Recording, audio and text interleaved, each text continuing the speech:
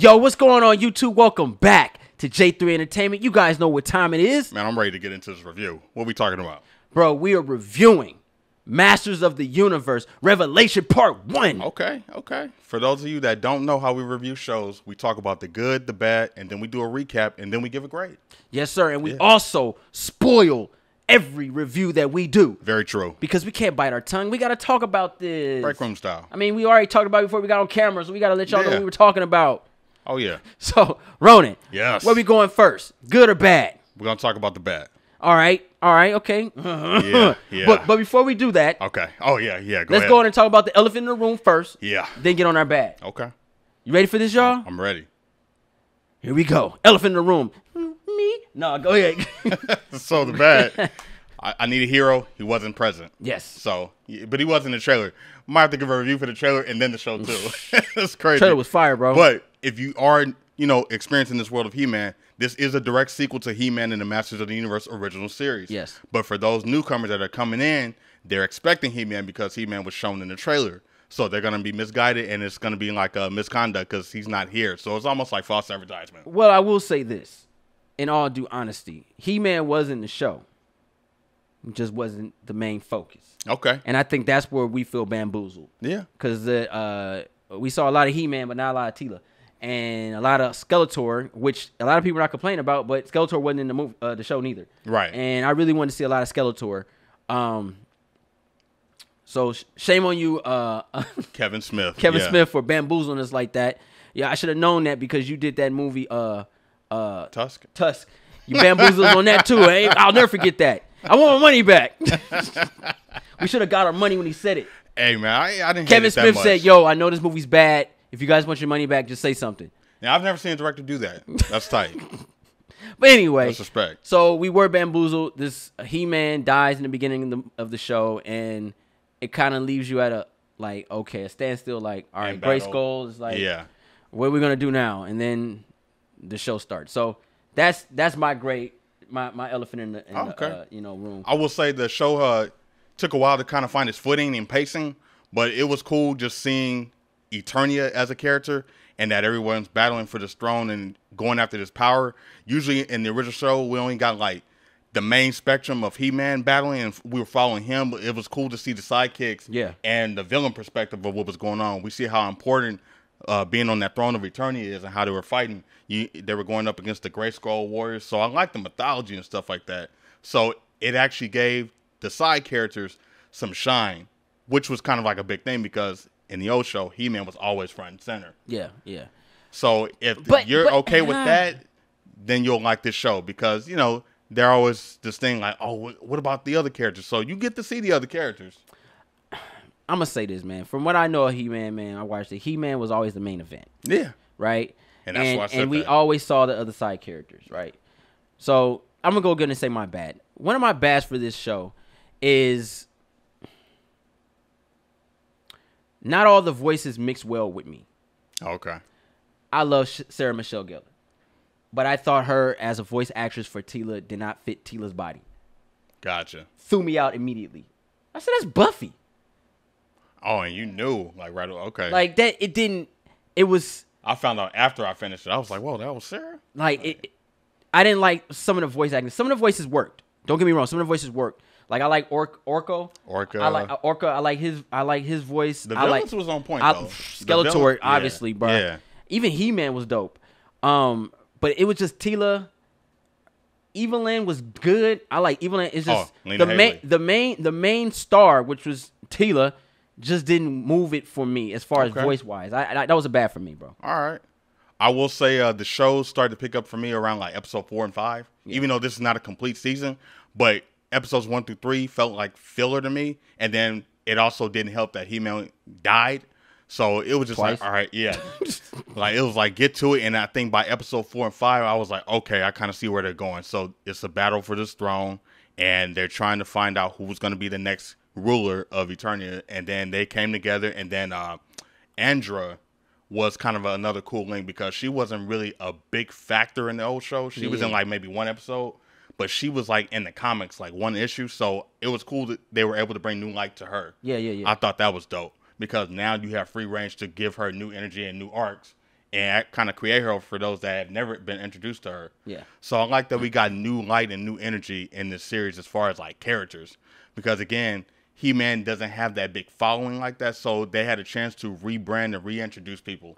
But for those that are familiar to this, you're going to be like, we need an actual continuational sequel. This is going to feel like a remake for those that have never seen the other stuff. I would say another bad for me, obviously, is the elephant in the room, being bamboozled. I have no problem with Xena the Warrior Princess and Gabriella. I loved the Xena the Warrior Princess show, and I loved Hercules, and I love the fact, and I'm using that as a example. I love the fact that neither one of them lost their thunder when they met each other. Hercules, Kevin Sorbo was always Hercules. Lucy Lawless was always Xena, no matter what. Even Ares, the bootleg Jason Momoa, but he looks like they were true to a who porn they star. were. Like, you know what I mean? You know, they always like stay true to who they were. Aeolus, bro. You know what I mean? They were Bruce Campbell, bro. He was the thief, and they like had the respect. They always kept their own vibe, right? Yeah. They never lost their vibe. The biggest disappointment of this show is that the agenda of it overthrown the story of it. And I didn't like that. And I thought that was poorly done because Man of Arms is that dude. Yeah. And Teela is a baddie, bruh. Yeah. Teela gets it done. This is no joke. I respect that. I love it. But when you don't allow Man of Arms to do his thing and you take him away out of scenarios so he can't be that dude, I don't like that.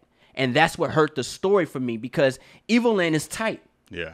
Just nothing. I'm not knocking none of the female characters. They're dope. No, they are. Right? Because they've always been dope. You got to be dope to work with He-Man. Yeah. You know what I'm saying? Like He-Man is they're tier running one. The show. Like they're He's running tier the one. show. And the respect that He-Man's not in the show. Right. And his team is still putting in work. Yeah.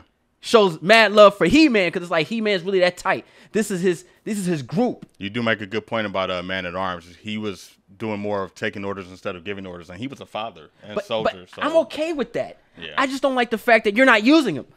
Yeah, that's like, what I mean. What are we doing? Because a character like Man at Arms, I mean, he has a lot of history and baggage that comes with him. He should be telling us. He's like, yo, I want to come. No, you stay behind. Do that. They'll need you over here. No, F that. I want to see Man of Arms. I want to see these characters because if I can't get He-Man, I want to get the other characters that I like. If you're going to show everybody, be the best. And this is another thing. This is a dope segue. So it's a positive and a negative, but I will say, because this is a show about heroes. Yeah. But the villains are the stars. Oh, yeah. They're the ones that are the highlight. And I'm noticing this pattern as of lately. The villains are taking over the hero shows. And it can work depending on how you write it and how you introduce it to an audience. When it's forced, it doesn't work because you advertise people are coming to see heroes. Yeah. But we're watching the villains and we're getting connected to the villains. And it's not by choice. It's because that's what's thrown at us. So it's not like, oh, I'm growing with them. It's that I have no choice because my hero's no longer the star. Yeah. But I mean. So it's a default. But the villains are great. The voice actors match up. All that stuff's cool. It's just that this is about Masters of the Universe, the people that are protecting Masters of the Universe. But we're focusing on the villains. And I think for some people, that's going to rub people the wrong way. But I didn't have a problem with it. But like I said, personally, I don't have a problem. I just don't like when you shun other characters that are men so the women can shine. But this goes back to the false advertisement. When you could have Teela could have went side by side with her pops and Man of Arms and made things happen. Obviously, yeah. You know what I mean? And again, this is not the complete season. It's only like 5 episodes. True, but I didn't like the way they handled that. It was like what's his robot name? I forgot. Roboto. Yeah. I didn't like Roboto's doing his thing, but he has to die. Yeah, I thought that was pointless. Orko doing his thing. Oh, he has to die. And Orko was tight. It's like you're killing off the main characters. So now all your substitutes are only females. And that right there, I think, is trash. And that's bad writing because you're not letting the team shine for the team being the team. You don't have to dumb down a female character. You don't have to dumb down a male character. You have to write the characters so they can be both tight so we can enjoy both of them. Like Lucy Lawless is Xena. Yeah. And Kevin Sorbo is Hercules. And this is why I said the beginning episodes felt like filler. And then it got good at the end, but it was too late. Because it was like, this is an outro now where I'm out. Yeah. Where's the rest? So, But But for the most part, for me, that's really my only gripe. That's my bad part about this show. Like, it was just the way they handled He-Man, the advertising part, but then how you dumb down the male characters around you. And then when Tila goes against the male characters, you literally make the villains dummies.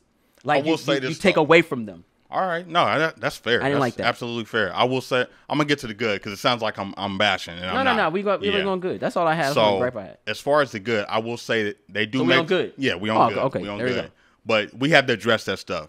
I will say that it is interesting that they made some bold choices that upset people to see how people will react, taking risks and things like that instead of playing it safe. In this day and age of social media, we know things are going to happen before we even see the product. Right. So we came into it like, oh, okay, they actually just did that in the first 2 episodes. I thought that was interesting. I didn't agree with it, but I'm like, hey, it keeps me on my toes.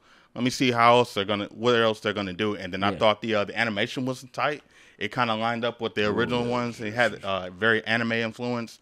I thought the music was popping as far as bringing that heroic villainess style to it. It brought me back to an age of like nostalgia cartoons. It felt epic, even though things were missing. They brought that energy with the animation style and things like that. I thought some of the voice acting was pretty good. I like the action. The technical stuff is cool. Well, I'll say this. For me personally, no matter all the BS that they put in the show, God damn it, it was entertaining. Yeah. I watched it all the way through. Like, I didn't stop watching it, and I wasn't hate watching it neither. I was like, man, why they do that? They didn't have to do that. Right. It was more of like, why? You know what I mean? But it still was entertaining because number one thing is He-Man squad is tight. And you want to see how Tila and them were going to put them hands down, bro. Yeah. I was really rooting for the team to fix Eternia. Like, I was rooting for that. I wanted to see how it was going to play out because to me personally, I felt like He-Man's going to come back. Obviously. Like, and this is what I want people to understand. He's not dead. He's going to come back. But it's just the way they handled it. Yeah. Throughout the show, but it's very entertaining because number one thing, the action is on point. Yeah. So bravo for that. Yeah. You rarely get shows like this where you actually have great action. The animation, the colors, the scheme, seeing the villains, like you said. Yeah. What's his name? The eye roll. What's his name? Triclops, bro. He was tight. Triclops. Henry Rollins, man. I couldn't stop laughing, bro, because old boy hemmed him up. Was like, bro, he was like. Shh. And he frowned up, brother. It's how you bring a toy to life like that. Like, epic. Stuff like that was really dope seeing animation wise. Like, I really enjoyed it. Like, I can't wait for part 2 for the most part. I think they're gonna kick the doors down now that people have an idea of what they're doing and that there will be changes and that there will be risky decisions made. I think that's cool. You know what I'm saying? Just, I think people need that heads up of what they're getting into because sometimes there's different audiences. People want to know what they're getting right away, and then there's others that just want to be surprised. Yeah. And I understand both arguments. But the thing about being surprised, and I feel like shame on Kevin Smith for this, is that if you were just doing a He-Man, like if you did Master Universe and you didn't show He-Man, then you wasn't going to get the rep that you thought you was going to get, and you played us. What if he did this, though? And this is just a hypothetical thing. Yeah. I'm not even, nothing official, just what if? What if... Marvel. What if he literally, like, He-Man didn't advertise him? He's in the show, and we didn't know anything, and he said, okay, this is Tila and Masters of the Universe Revelation. But He-Man showed up in the final episode, and then season 2 was all about him. Would people be okay with that? I think we would have never even... Because, like you said, we knew the show was about Tila. Would there be an uproar? Absolutely. And that's why we were bamboozled. But, I mean, if you knew that going in and they that's why we got bamboozled. Because they knew. Yeah. They knew. You know how people are. Yeah. Granted, I would have gave it a chance. Like, I would have watched it because I would have been like, okay, well, as long as the old squad is in, then, yeah, we don't have to have He-Man every episode. You know, that's going to be very cliche. And that's where I was getting at. Yeah, I'm with it. It's just I feel that they shouldn't have did the trailer like that. The trailer was lit, bro. There are superhero shows and stuff like that gives an entire season dedicated to specific main characters to where, like, each season is dedicated to each person getting time and getting growth. And then by the finale, we got a team-based season. Well, you know, I don't see that as much. But I'm just example. Yeah. But it's just the way, and maybe I'm taking it too far, but you guys all remember how they did Batwoman and how Batwoman was the new Batman. It was like, stop it, chick. Stop it. You're not Batman. By default. Yeah. Like, you're good. Yeah. But you're not God. Right. You know what I'm saying? Yeah. And that's kind of how they manipulated the story around the female characters, which, like I said, I didn't like. Yeah. But for the most part, I enjoyed the show. I enjoyed the show. Very too. enjoyable. Yeah. Had a lot of fun watching it, seeing, like you said, the villains come out and shine. Yeah. Seeing characters that we never really got a chance to know and we got a chance to learn. And actually put backstory on a lot of the characters. Yeah. Which I'm a sucker for that kind of stuff. I want to see more of Andra. Because, like, she's kind of, like, getting a rebirth right now. Which part 2, most likely going to show us on a darker scale because Skeletor is back. Yeah. And he's the master of the universe. So, I want to talk about my scene, but that was something that I was like, okay, you got me for part 2. That was a good ending. I will say my favorite moments in the show was when they were going after there was this clan that was going after the motherboards, and Triclops was there. That was a tight scene. Because you see them all in action, and then you're seeing power sets and skills. And Skeletor came in and was besting the old girl before he opened up the dimension. Bruh. Crazy. I think it was like episode 2 or 3. I think it was like 3 or 2. My favorite part is episode 6 at the very end when Skeletor says, "Come with me," right? And Evil Lyn and Beast, she switched sides. Beast was his name? Beastman? Yeah. Beastman was like, they didn't want to, though. Like, they was like, yo, I got a chance to know the good side, and it ain't that bad. Yeah. Right. You know what I'm saying? Yeah, I was like, yo. So that lets me know I think Evil Lyn and Beastman is going to change up on him. Oh, yeah.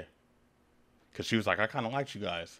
Yeah. You know? And then it was like, yeah, now we're bad again. No hard feeling. Yeah. And then they walked off. I was like, I like that because we got a lot of depth on Evil Lyn and her character and about it. I got to understand her more. So I really enjoy that about this show. We got to learn more characters. I just don't like the way they shun certain stuff, man. I wish they just didn't. If they kept it so organic, Teela would have shined on her own. Yeah. Because we would obviously see that she was going to be the next in line. Even if He-Man, like, on some real stuff, she's literally the next in line. Yeah. Like, she's the only one that has the best chance to best He-Man.